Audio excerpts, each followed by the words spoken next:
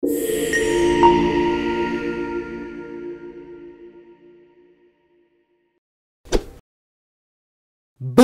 There we go. There we go. That's the project we're going to be building right now. It's locally running. It's pulling data from the back end. If you think this project is pretty awesome, the design, the UI is amazing, just smash the like button and go ahead and comment, suggest the video, share the video to your friends, everybody who is into Next.js. That's what we're gonna be talking about today. Next.js. If you're into that buzzword and you've been hearing it around the internet, this is the video for you. I'm gonna show you all the latest cool things about Next.js, components, how to pull data from any API within your component, client components and server components, the pros and cons of which one you should use. So stick around that, and guess what? We have something. All right. When we take a look at this video, this project, it's beautiful, right? It's beautiful. So in this project, we're gonna be you're gonna see how everything works with this interactivity. This is pretty much CSS, and then guess what? You can watch a full video. I'm gonna mute this. Yeah, you can watch the full movie in here. I mean, for disclaimers, for copyrights and stuff, I just use the trailer. But we're gonna see how this works. And guess what? It's responsive, fully responsive. All right. So let's get into that. There we go. That's on the iPad, medium screens, mobile screens. So this is something that's gonna be amazing. All right, let's get into the video and we'll see how we built this up. And I'm excited. I don't know if you're excited, and if you think you are, let's smash that like button, share the video, comment down below, because I feel a lot of energy. Let's get into the video.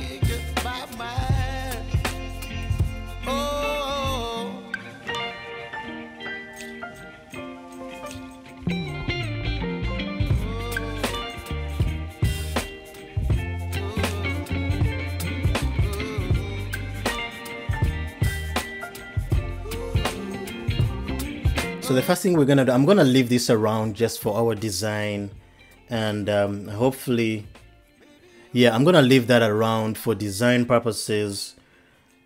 And what I'm gonna do, I'm pretty sure if I run a new one, this will crash, but I'm gonna make sure. Make sure it will keep running, then I'll run the other one on a different API. All right, so I'm rerunning that. Let's get our data. Okay, so I went ahead and created a new folder on my desktop. No, that's not what I wanted. I'm gonna delete that. So I'll go ahead and rename this. This is gonna be our movie Mingo. That's a fancy name, pretty name. So then the next thing we're gonna do is tab into this. Okay, so now we're in movie Mingo. The first thing we're gonna do is to create a Next.js app. All right, npx create next. So just type in this. All right, so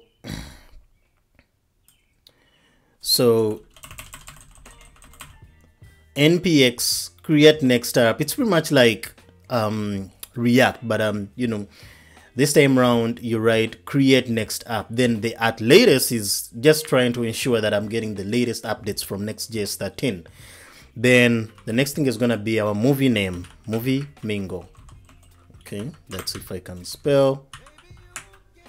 All right, so it's gonna take you through a bunch of things in here. All right, so it's asking yes, do you want to use Next.js 13? I'm gonna say yes.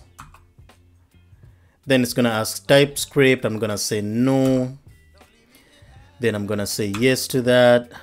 Then I'm gonna say no to Tailwind CSS. Then source directly, yes, I need that. Then yes, I need the app router. Then so this is, anybody can do, you know, it's all about how what you want. This is like with the alias is like when you're importing something, all right? So that's, you know, when you say dot dot, okay, so this time around there's a new advanced feature whereby you can route your stuff in a different way. I'm just gonna go to no, it doesn't matter really. So the app is gonna go ahead and create that, and I'm trying to make sure. So yeah, if you think you're enjoying this already, just go ahead and smash that like button. All right, so smash the like button and subscribe, comment down below.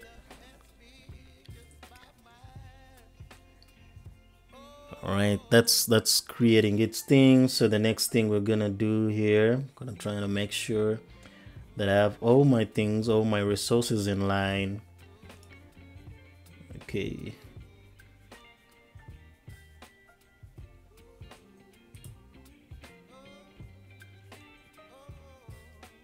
All right, so that's pretty much all set. What we're gonna do, we're gonna cd into Movie Mingo, and then that's where the app is. Then I'm gonna clear that, then get inside that. All right,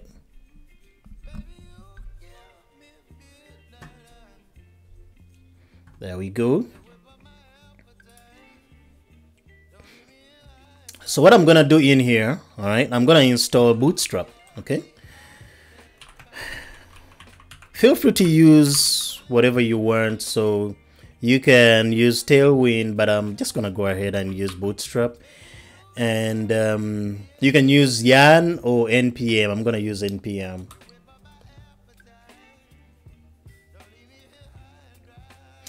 Yes, I meant that. NPM install.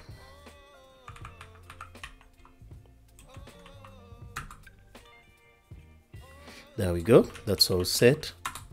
So a couple of other packages that we're gonna need.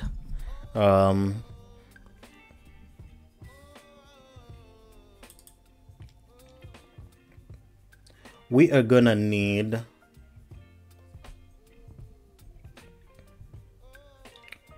we are gonna need the React model.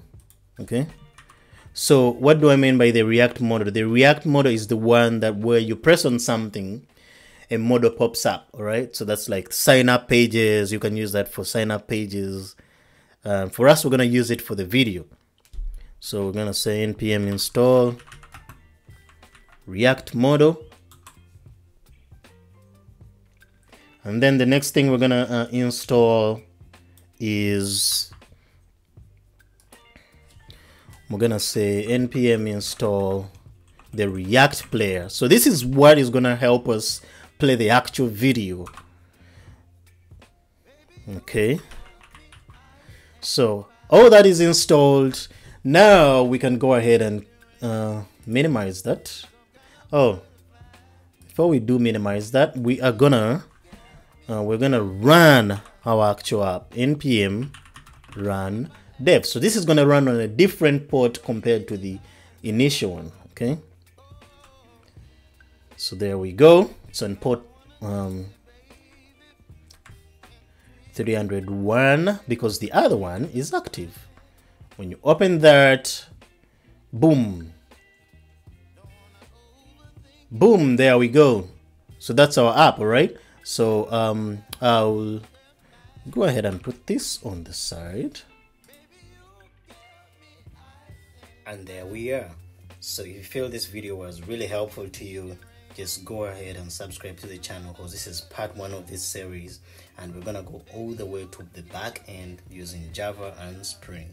So see you in the next video.